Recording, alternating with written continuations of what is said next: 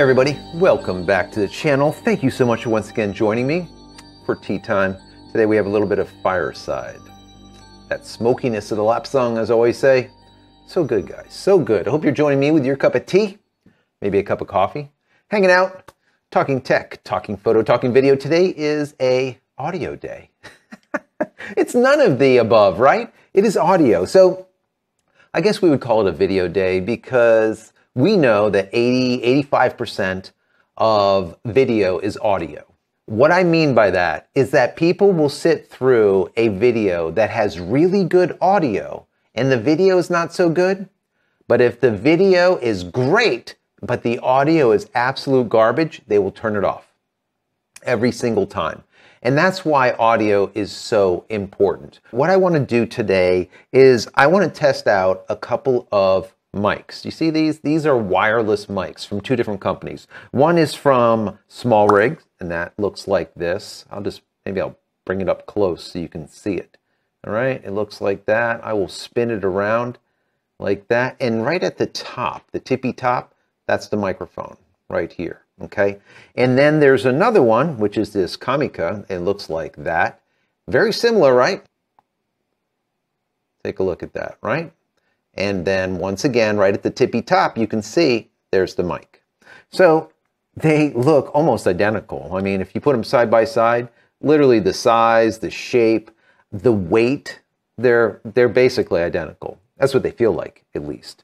Now, audio, I don't know. We're going to do a couple of tests with both of these on, as you can see here. Once again, I have an RE20 running right here, but I might not even use it for this video and just pull the audio from this, because what happens is when I do these type of tests, people hear the RE20, which is the electro voice mic, a mic that was used for radio for decades and decades. So it has like a warm tone to it, and it ends up throwing off what people are hearing with these mics, because these mics are not going to be as good, obviously, to a radio mic. It's a big difference. There's no way to compare the two. It really wouldn't be fair to compare the two. So I might just use one of these during the entire show.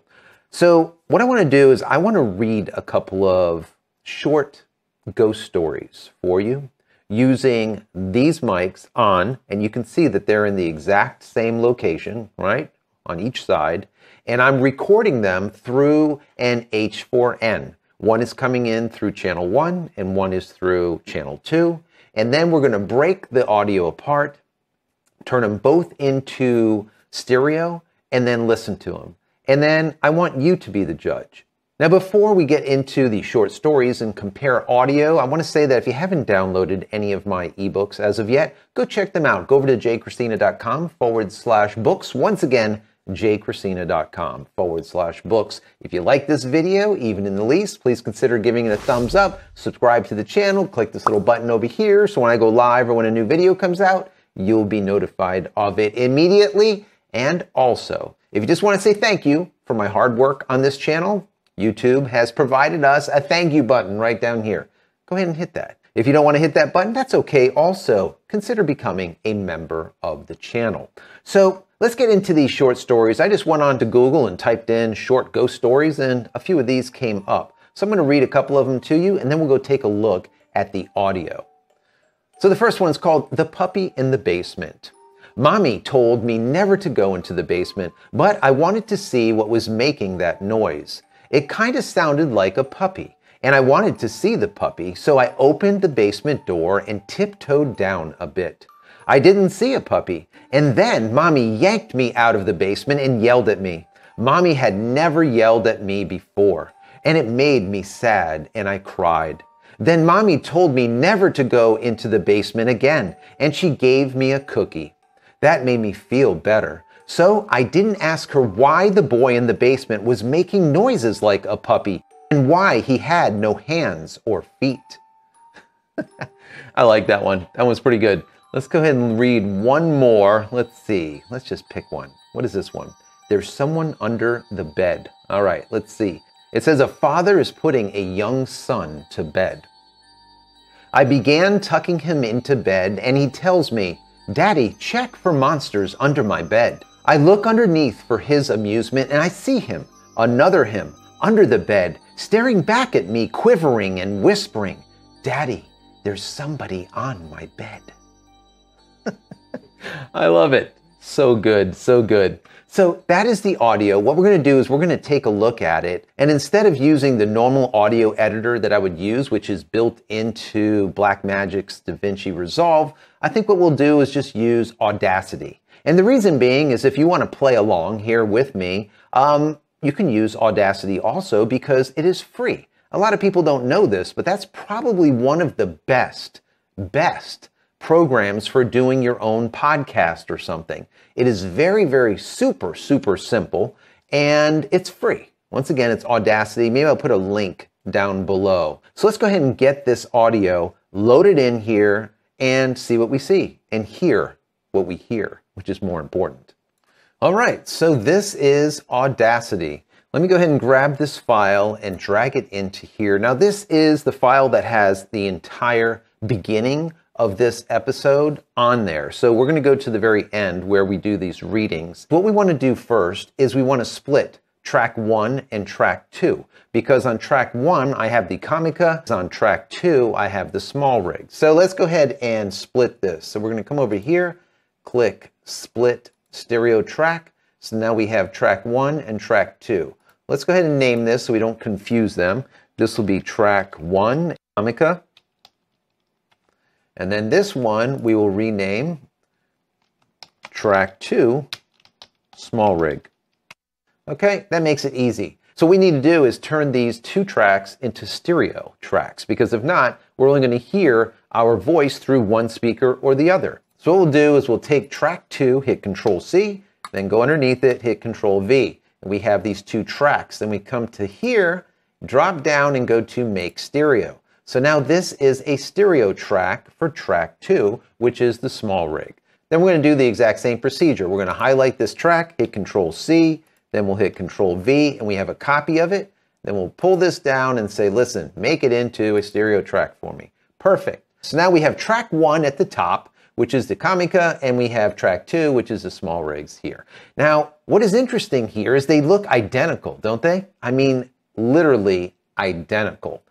Let's go ahead and do a normalization on both tracks. So we can do this by highlighting both tracks and then go to Effects and then come down to Normalize. This sounds good, negative 0.5 dB. Let me hit OK. Let it do its thing, and there you go. And once again, now that they're larger and they're normalized and we can see things a little bit better, let me just expand both of these a little bit, make them slightly larger. They still look really, like they look exact, right? So what we're going to do is we're going to come into the story. Let me see, is the story right around here? And instead of using the normal audio, so right about here is where we started the ghost stories. So let me go ahead and do this, highlight all of this like that, and that's all we have to do is hit delete, and it's gone. Super simple. That is one thing that's really nice about Audacity, is it makes it really easy. So let's zoom in here to see the audio up and close and personal. And I believe right around here is where it starts. Let's see. So the first one's called The Puppy in the Basement. Yeah, this is where it starts. So we will delete this off because we don't need it. And it's going to begin right with the puppy in the basement. So I'm going to play it first with the Comica, and I'm going to continue switching back and forth between the Comica and the SmallRigs and just soloing each track. Right now we're going to solo Comica, and I'm going to hit play. So the first one's called The Puppy in the Basement. All right, so that is the Comica currently playing. Mommy told me never to go into the basement, but I wanted to see what was making that noise. Now I'm going to flip over to SmallRig. It kind of sounded like a puppy, and I wanted to see the puppy, so I opened the basement door and tiptoed down a bit.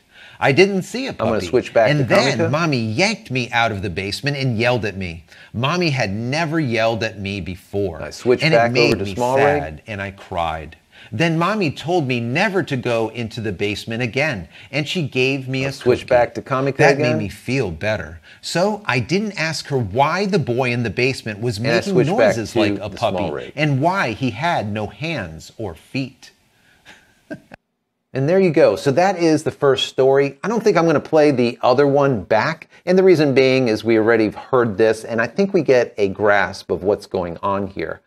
I would have to say, listening to it, even though the waveforms look nearly identical, what I seem to hear is that the Comica has a little bit more of a mid-range, whereas it's a little bit better, I would say, in the mid-range, whereas the SmallRig is pretty good on the upper range.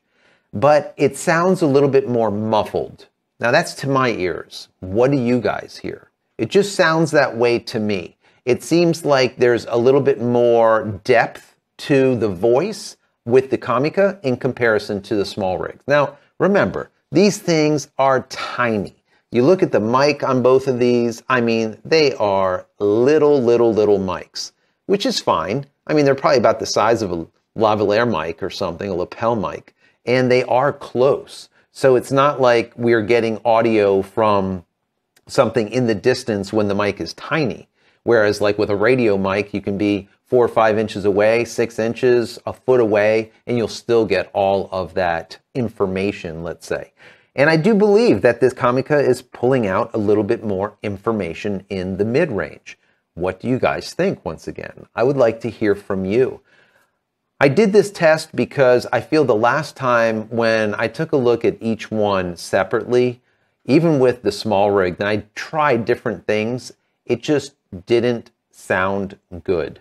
And a lot of people said, oh, it's junk and this and that. And once again, you're comparing apples to oranges, and that's kind of my fault. Whenever I do audio reviews, I think it would behoove me to, in the future, not play or not use the big mic for the majority of the video, and only use the mic that I'm reviewing, or the multiple mics that I'm reviewing. Because as soon as you put an Electro Voice RE20 into the mix, or any higher end radio mic, it just makes all other mics sound small or tinny or hollow. It just doesn't have the dynamics, period. So, but for what this is, something really lightweight like this, you can just clip onto a shirt, is this good for something that's run and gun? Remember, we have 2 of these that come, so you have 2 that come in the pack, and you have a receiver. So these are the 2 transmitters, and then you have a receiver on the other end. Now the receiver is being plugged into the H4n, like I said. So you have track 1, track 2, and that is it. So everything is identical. Neither of them are getting a benefit for any boost. Everything is dialed in to the exact same dB. As you can see here with the waveforms, they're identical. So it's really about the audio quality at this point, because we're using the exact same recorder, the same wires, the same everything. So what do you guys think? Down below in the description, I'm going to put a link to both of these. Bear in mind, the Comica that I have is not available in the US because this is the Pro version. The other version that I will link is identical in sound. The only difference is this version allows you to record, you see the record button, internally to this without having to use the receiver. Got it? You can actually just use this, record into this, stick in a USB, download it, and you're done. You don't even need to send it back to a audio recorder or back to your camera. And that's what a lot of people do with these type of devices. Instead of recording them to an audio recorder like an H4n or an H1n or something like that, what they'll do is they'll put that receiver on the top of their camera and plug a wire from here into the camera, and then that is their audio feed. So instead of using the mic on the camera, scratch audio, and lining things up after the fact, it's already built into the track itself. They don't have to do anything. So it's kind of nice to be able to do this. It makes it super, super simple, and there's no wires involved, right? Everything is wireless. I think it's 2.4 gigahertz or something like that. Anyways, once again, what do you think about these? Is it something that you're interested in? It definitely makes things a lot easier than having wires and or having a shotgun mic attached to the top of your camera. Because now, with this type of setup, I can move 3 feet away from the camera, or I can move 30 feet away from the camera. And since it is wireless, we're going to get the exact same audio sound no matter where I am. Whereas if you use like a shotgun mic at the top of your camera, you need to be in near proximity to it. If not, it's going to sound like crap, right?